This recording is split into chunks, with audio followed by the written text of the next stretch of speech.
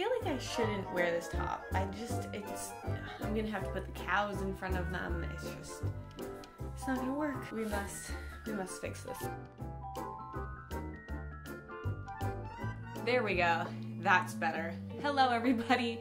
Welcome back to my channel. We are finally out of the newborn stage, so I thought I would pull together all of my newborn must-haves. And a little disclaimer, every single baby is different. They're unique. They're little humans. Are you the same as Becky next door? No, you're not. My loves, must-haves will not be the same as yours, but I did try out a ton of different items in the same category to truly find out my must-have, and I'll give you the reasoning of why, but it is still just my opinion, so take it with a grain of salt. Every must-have list is gonna be a little bit different. And just like in my baby regrets video, we're gonna go from least expensive down to most expensive. My number one must-have, and it is inexpensive, it is the MAM pacifier. Now, I didn't research pacifiers before I had Arrow. I actually just instinctively thought pacifiers were a bad habit and to not do them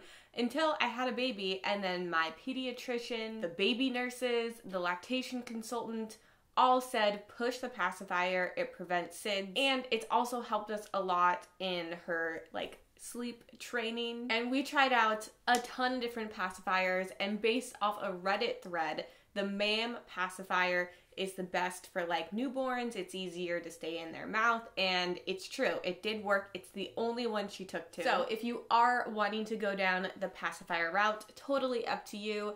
The MAM pacifier, great starting point. Does she have diaper? I gotta feed her at 11, so 20 minutes. Hi, good morning, Squish. Okay, we're done.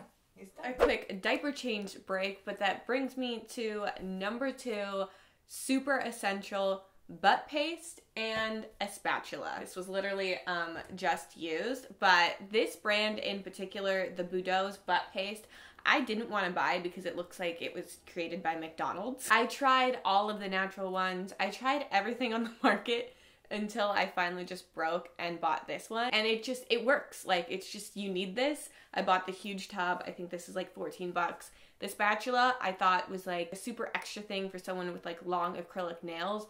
No, the butt paste lingers, it gets under short nails. Get yourself a spatula. It's inexpensive and it's so essential. My next must-have is the Kyte Baby snot sucker plus their saline solution. And sucking out the snot is not as gross as you think, I promise. My husband can't do it. I did see a comment warning in my last video. Do not use it when your baby actually has a cold or they're sick, because you're just sucking in the virus. My next essential is for moms who decide to nurse and have trouble nursing, getting a latch, or it's painful. See a lactation consultant, but a nipple shield has been life-saving to my journey. I have been incapable of getting a latch, and so I have been full-time nursing with it. Until recently, she's been able to latch to this side, my super producer, and now my new issue, why I had to go back to the nipple shield, is it's coming out so fast that she's choking on it,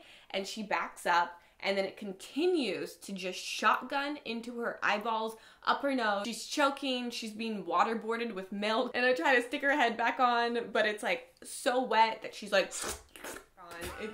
it's such a mess. I don't know what to do, guys. So now I'm just back to the nipple shield. It's my lifesaver. My next essential is a cradle cap brush. It is not just for cradle cap, but it prevents it.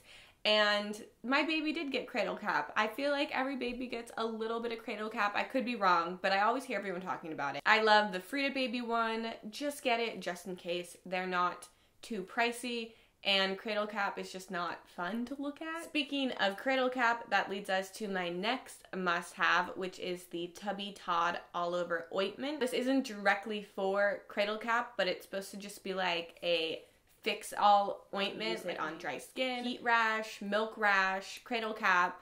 I mean, we pretty much just use it for everything. And it seemed to just be a huge fan favorite in general, so I completely recommend it. Next, the Noodle and Boo shampoo and conditioner. If you have a baby with super sensitive skin, this does have a bit of fragrance in it, so it might not be the best, but we've had no issue with it. It smells so good. And I also use it as a body wash. And that way when we do skin to skin, she's just around the same fragrance, the same thing. Next must have is a travel changing mat. Even if you don't think you travel a lot, I bet you will do at least 1 or 2 or a bunch of car changes, even changes in other rooms inside of your house. The second you decide to change her without a mat or on a towel, that's gonna be when she has explosive everywhere. My favorite is the Gather mat just because it's slim and it fits into a diaper bag. This next one is also for nursing moms, a suction pump. That would be something like a Haka or an ELVIE Curve. I do prefer the ELVIE just because it cannot be kicked off, and I think I've storied and tweeted a lot about how my Haka has spilt so many times. It's the perfect thing for releasing a little bit of that extra built up milk overnight without having to deal with a whole pump setup. My next super must have is a swaddle. She naps in the swaddle. She sleeps overnight in the swaddle. It's really like the key thing that makes her go like, okay, I'm gonna sleep now. Like she won't really sleep without it. We love the Love to Dream swaddle. It's her arms up. Not all babies will love sleeping with their arms up, but she does. It's also a zipper-based swaddle, which is key for those late night diaper changes. My other suggestion is to get at least 2 of them because like I said, she won't nap without it, and she's only awake really for like an hour and 25 minutes tops, and you can't wash and dry a swaddle in that amount of time, so you run into some issues if you only got one. Next, we have the My Breast Friend. It is by far the superior breastfeeding pillow just because it's firm, it straps onto you, it's just easy. It is ugly, I feel like. The covers are just nah. And this wasn't planned, but now you can see the My Breast Friend in action. Again, not cute, super functional. Now for some of my splurge favorites, the Kikaroo changing pad. You can see it right there. Honestly, the first reason I bought it is just because I love the look of it. And your changing pad is kind of like on display in a nursery. But I have grown to love it because the quality of the material is so nice. It's so comfy.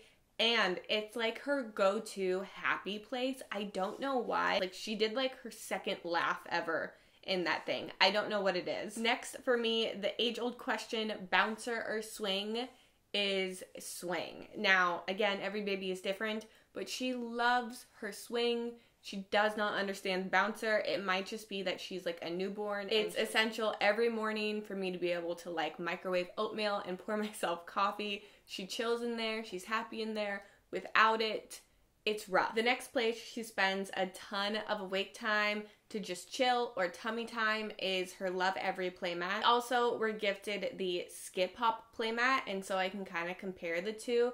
And the Love Every does have a lot more things to it. It has more sensory stuff. It also has like a cute little tent you can put up.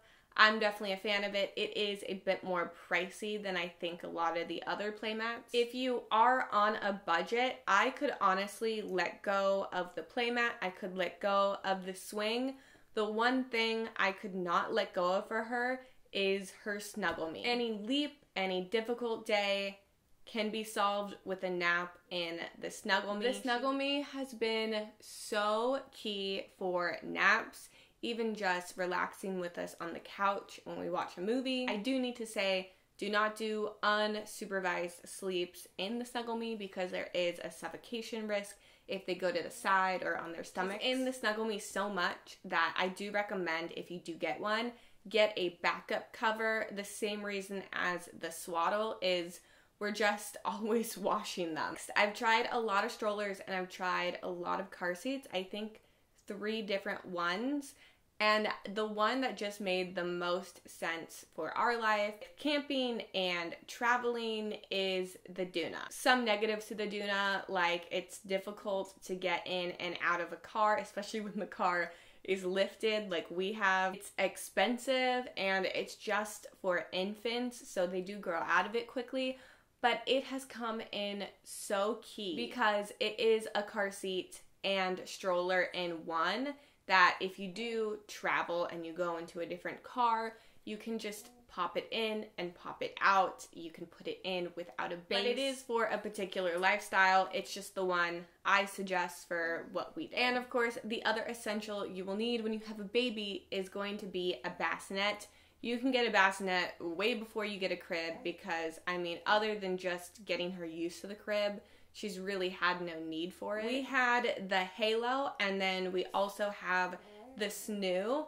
And I love them both for different reasons. The Halo, I feel like it's a good price for what it is. I loved that the side of it would come down and I could just grab her really easily in the middle of the night. It came with its own sound machine. That was key. It also had a vibrate function, which she hated, and so it was kind of just a lost feature on us. And then we have the Snoo, which just is like a robot for your baby. It does so much. It tracks her sleep, it hears her cries and picks up speed with motion, so your baby can literally be rocked all night. It helps them get through leaps. It also has its own sound machine. The look of it, the mid-century modern, I really like. Of course, the issue here is that it's very expensive. You can get a military discount, which I think is 30% off, or you can also rent it. But I'm not going to sit here and say a $1,500 bassinet is a must-have for everyone because that's not realistic. Now for some bonus suggestions. I want to do a little clothing section. My favorites for her, the easiest, the best quality, the ones we reach for, have to be her Magnetic Me footie sleepers, because they're just super easy. They're the one my husband loves the most. They don't have buttons, they don't have zippers, they're just magnets. Fabric wise, I love the Kyte Baby sleepers. They're pretty basic, but they have a ton of different colors. The material is like really stretchy, so you can get a lot of use out of these sleepers, and they just feel good. Like, I feel good putting her in them. But if you love something with prints or you love two-piece sets, I love the Solly Baby sleeper sets. Again, not the knotted gowns, but the sleeper sets are so cute. I love their colors, I love their prints, and their fabric is also super soft. And finally, that is everything. I hope that you enjoyed today's video. If you did, make sure to give it a like. If you're not, subscribe and join our family and grow with us. And we will see you guys next Monday. Bye!